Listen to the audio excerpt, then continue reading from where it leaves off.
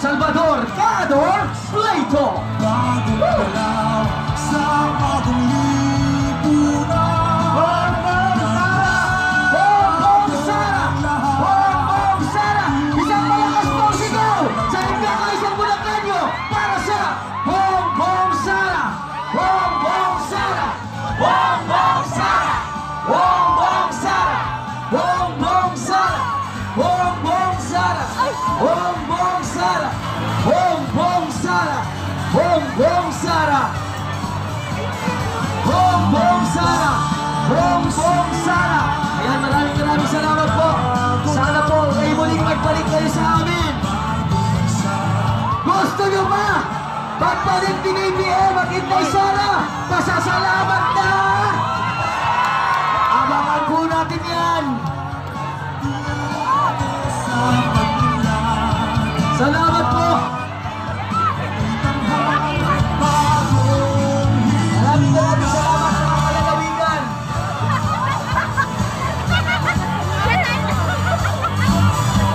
Sigaw na natin! Bongbong Sara! Bongbong Sara!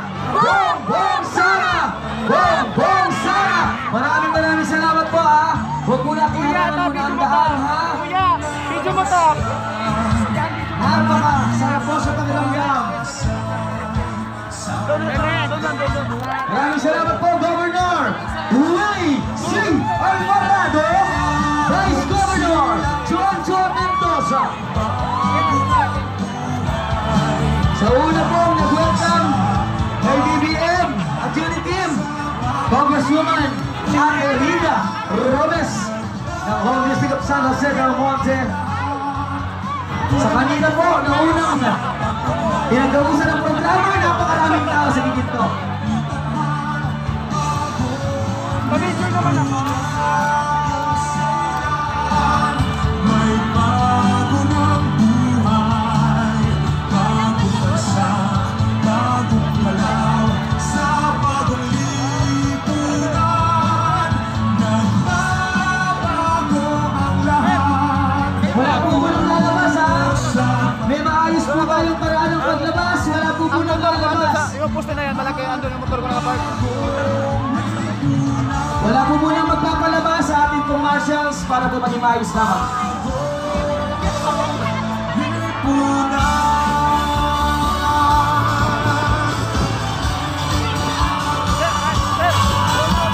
Salamat po. Go Willie C. Alvarado. Mabuhay! Bongbong Marcos Jr. Inday Sara Duterte. Unity. Wala pang 30 araw nagbalik na mula nung proklamasyon. Talagang napakalakas po natin sa unit team. Kaya Bulacan, patuloy po nating suportahan. Grabe ang tao mga bayan, sobrang dami, mga milyon na to, milyon na tao to. Grabe. Napakalapad na napakalawak na patag, punong-punong. At ito po, habang naririnig pa tayo, ay atin naman po manoorin ang isa pa sa mga senatorial balls ng unit team. Manoorin po natin ang audio-visual na ito at pagbati ni Senator Mix Zubiri. Nick Zubiri po, trabador nyo sa Senado. Sa 20 years na serbisyo, wala po tayong absent. Walang bayad ng korupsyon at nakapagpasa ng higit 100 na batas para sa buong bansa. Sa 20 taon na serbisyo, nagpasa po tayo ng mga batas para sa pagpapabuti ng ekonomiya, edukasyon, kalusugan, kapayapaan, agrikultura, kalikasan, enerhiya at marami pa pong iba. Kasama po dyan ang Bayanihan 1 at 2 at ang COVID-19 vaccination program bilang sagot natin sa krisis ng pangkalusugan at pang-ekonomiya dulot nitong pandemya. Yung Ease of Doing Business Anti-Red Tape Act para mapabilis ang pagproseso ng mga aplikasyon sa gobyerno mula sa pagkuha ng simpleng ID hanggang sa mga business permit para matigil na ang red tape, Renewable Energy Act at Biofuels Act para magbigay ng alternatibo at malinis na enerhiya sa ating bansa. Ang Good Manners and Right Conduct, Anti-Hazing Act at pagtaas ng edad ng statutory range para maprotektahan at maalagaan natin ng mabuti ang ating mga kabataan. At para naman sa mga magsasaka, ako ang nag-akda ng Free Irrigation Act para mabigyan ng libreng irigasyon ang maliliit natin na rice farmers. Philippine Cooperative Code at CDA Charter para mapalakas natin ang mga kooperatiba upang matulungan natin ang mga Pilipino na tulungan ang kanilang sarili. At ang nagbigay po ng daan ng kapayapaan sa Mindanao, ang Bangsamoro Organic Law at ang Marawi Compensation Act. At bilang trabador nyo sa Senado, handa tayong ituloy ang nasimulan natin ng mga panukala at programa para malampasan itong pandemya. Una sa listahan, ekonomiya, buhayin, trabaho, palakasin.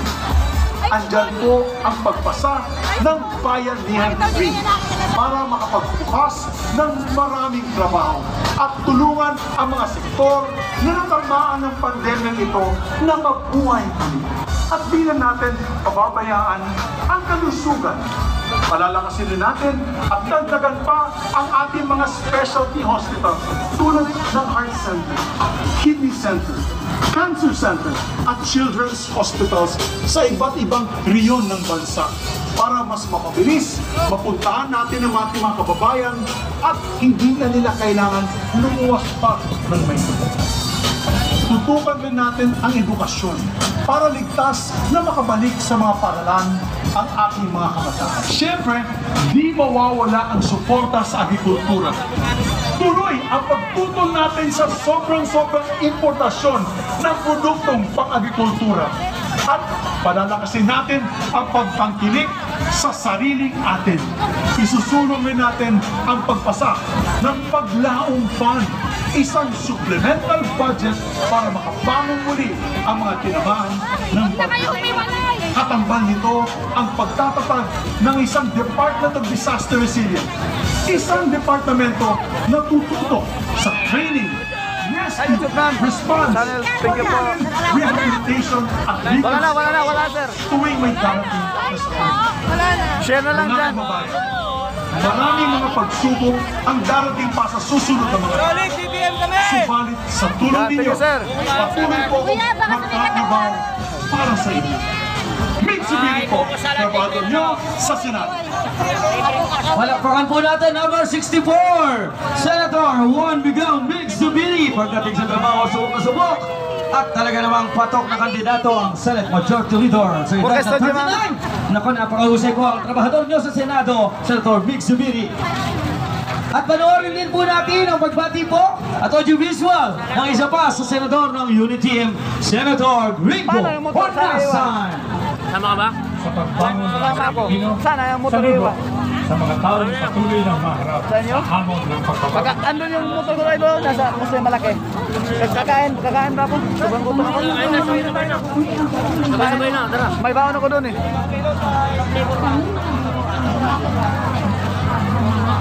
Hello ma'am. Sa panahon ng krisis, ikaw, ako, magtulungan tayo.